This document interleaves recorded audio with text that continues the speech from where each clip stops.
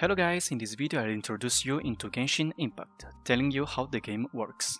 I'll make other guides as well, so in this video I want to go in the specific in some topic. First of all, Genshin Impact is an open world game with a stamina system, and this game is called Original Resin, gacha system and some co-op content. The most important is there are no PvP system, at least for now. During exploration or combat, you will control a squad built up with up to 4 characters. There are 2 rarity of characters, 4-star and 5-star. Of course, 5-star characters are stronger than 4-star, but that doesn't mean you can't play the game without 5-star characters. Most of 4-stars are really strong, so don't worry about that. Each character has his or her own statistics based on the level, weapon, artifacts, constellation and talents. For the level, not that much to say. You can level up the character using her in the combat to gain EXP, but that gain the EXP is pretty low, so the main way to level up a character is using the EXP card. You can obtain an EXP card by opening chests around the world, completing missions, or just farm them at the lane line outcrop using Original Resin. It's pretty recommended to level up only your main or maybe 2 main characters to high level, the main DPS, and not the entire squad to the equal level, or you will be stuck at some stages or levels. Normally, other characters are kept at level 50 just for the elemental reaction, while the main DPS are more than 70 or 80. When a character reaches a certain level, just like level 20 or 40, you need to ascend them to increase the maximum level. Beside the main level, there are weapons. Each character has an archetype, and based on that archetype they can use sword, claymore, bow, catalyst and polearm. Every weapon has a rarity from 1-star to 5-star, so of course 5-star weapons are the strongest, but 4-star weapons are really good to progress, so you don't have to force to get a 5-star weapon. But yeah, if you have, you can use it. You can get a weapon from gacha, but some weapons are available to be crafted at the blacksmith.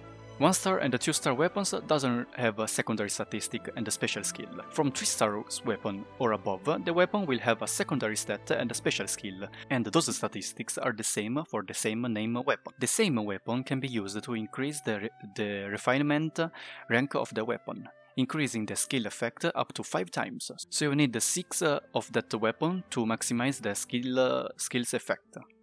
Weapons have their own level system, and the higher level is the weapon, higher will be the main and the secondary statistic. And you can use the other weapons or using enhancement ores to level up. You can obtain those ores in the chest around the world, completing mission or crafting them at the blacksmith. Now we have artifacts, and you can consider them as a character's equipment. Every character can equip up to 5 artifacts at 5 different positions. Every artifact will have a main stat and some secondary stats. Between artifacts there are set bonus. That means when you equip 2 artifacts of that set or 4 artifacts of that set, you will activate the set bonus, and those set bonus are different for each set. Artifacts can be obtained opening chests from mission or from artifacts dungeons.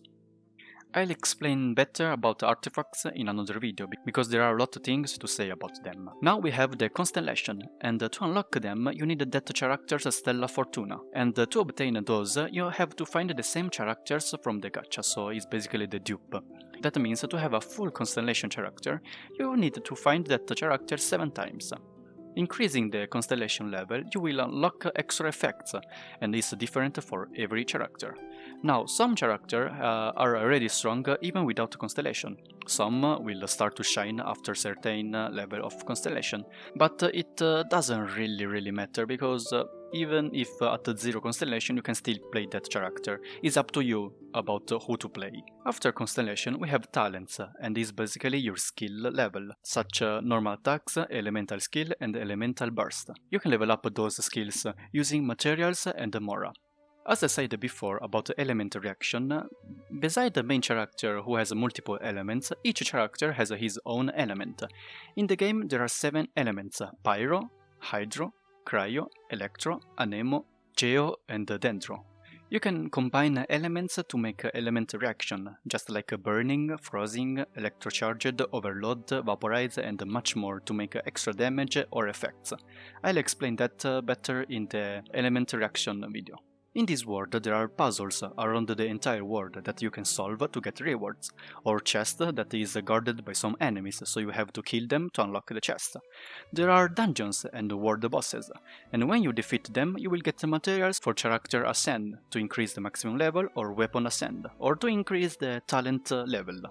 You also need the materials that can be farmed in some dungeons. For dungeons, you need the original Resin to enter and challenge it. For bosses around the world, you can start to fight them, and only when you defeat them, a blossom will grow from the ground. And to get the reward, you need to use original Resin to open it. So in short words, you need to farm to make your character stronger. But that is limited since you only have 120 of maximum original Resin. And it restores one original Resin every 8 minutes. So to refill the entire bar of 120, it takes 16 hours. So in a day, you have maximum 180 original Resin to use in dungeons, to farm leyline outcrop, and the bosses for weapon ascension material, talent level up materials, and artifacts. But don't farm those before a certain level, and I will explain that in the artifact video. If you want, you can also restore them with the Primogem. You can restore the original Resin up to 6 times per day. For the first time it costs 50 Primogems, second time and the third it will cost 100, fourth time it will cost 150, and for the last two, so fifth and sixth, it will cost 200 Primogems. So unless you're big whale, normally it's not recommended to restore original Resin for free-to-play. For monthly card and battle pass player is from 1 or 2 times per day.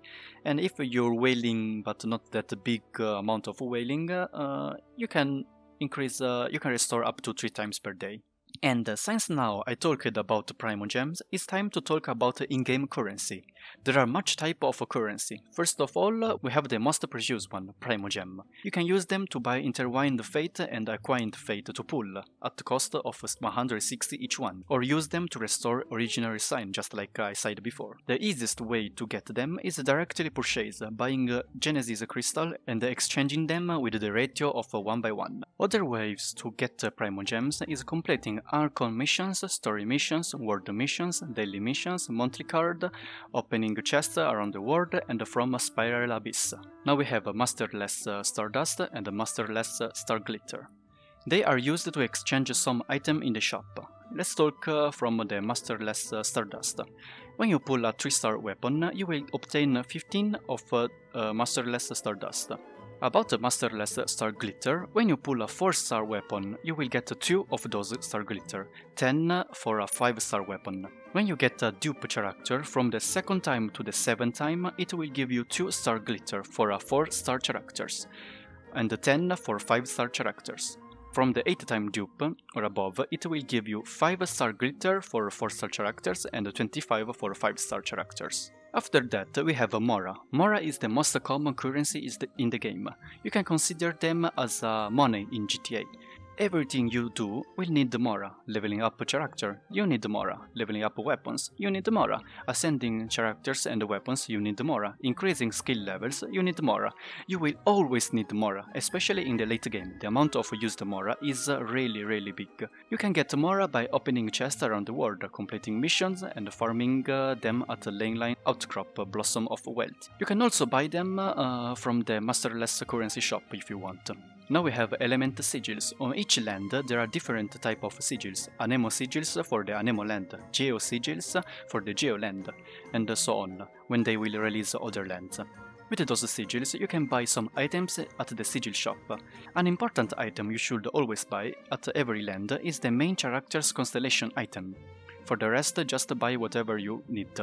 You can obtain those element sigils just opening the chests. For example, if you open a chest in the Anemo land territory, that chest will give you some Anemo sigils. If you open a chest in the Geo land, then that chest will give you some Geo sigils. Beside the chest, you can also find them randomly in the world. So if you see something shine on the ground, on the water, just go there and take. It maybe can give you some sigils. In the game, there is a cooking system as well. Using materials that you find around the world, you can cook dishes that can restore your HP, increasing your statistics for limited time, which is really good to eat before facing a strong boss. Now let's talk a really important thing, adventure rank and world level. Adventure rank is your account level.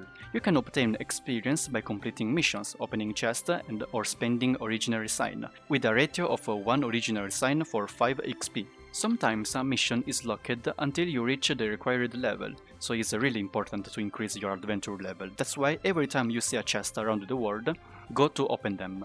Same for the world quest, that basically is the side quest. Same for characters and the weapon level. You need a certain adventure rank to unlock the possibility to increase the level, so for the ascension. Now we have a world level. You will unlock world level 1 at level 20, world level 2 at level 25, world level 3 at level 30, and so on. Sometimes you need to pass an exam to increase the world level, sometimes it just increases by itself. Higher is your world level, strongest will be all enemies around in the world, including simple slimes, but their drop and rewards will also increase. They will become stronger, but the reward will be better. About the co-op system, you can join other person's world on invitation or by requesting it. Once you join his world, you can fight bosses, dungeons together. The reward will be the same for the entire party players. You can't open other players' world chests, and I guess that's normal, or you're basically stealing XP. Another important thing is don't let strangers come in your world and you let them mine your world minerals when you're not with him. Because if you're fighting a boss and he just go around the world and mine the minerals, it's really bad for you.